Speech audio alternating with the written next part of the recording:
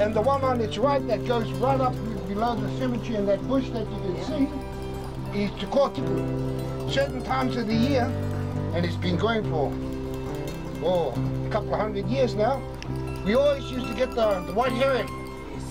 The white heron below her place, her tubular's place. Yeah, and that's the river's name, Kotuku.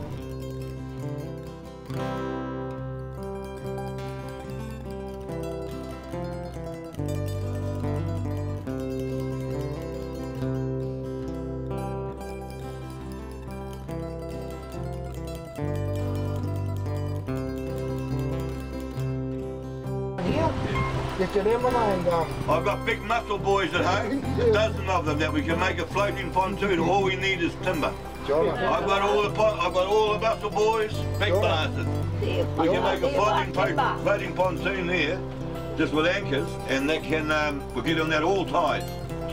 Big enough to walk off the boat with the coffin, you know, so that everyone's not staggering away. Over here is Motuklaka. This is Motuklaka. The island? Yeah, the island is Motuklaka. Right. And over here is Tapuwae. Tapuwae. Yeah, Tapuwae. And next to the block here, Hokianga, is Ngangihu.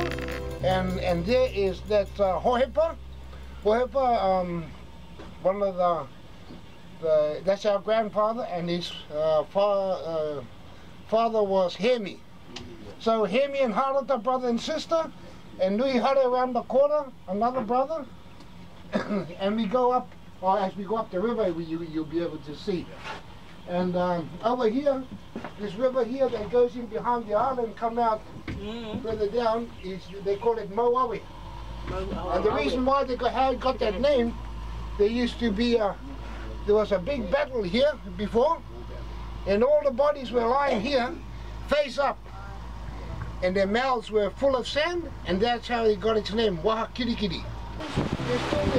If you go up there, you're going to see some Nikos, there's checklists. One side is beautiful, and the other side is like this. Yeah. There's about 2 or 3, I think there's about 2 left. Yeah, and at the bottom of those trees, you find little stones from that size to this size. They're at the base of those trees. Now, and straight up from those trees, there's a spring up there, and the water is red. And yeah, when you do that. And they used to trickle it down, and they used to feed it into these Nico trees as a filtering system.